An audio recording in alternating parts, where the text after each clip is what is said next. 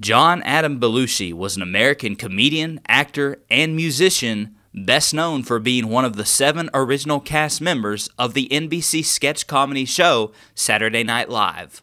In his personal life, Belushi struggled with heavy drug use that threatened his comedy career. More than once, he was dismissed and rehired at SNL due to his behavior. In 1982, Belushi died from a combined drug intoxication possibly caused by the drug dealer Kathy Smith, who injected him with a mixture of heroin and cocaine known as Speedball. John Belushi was only 33 years old.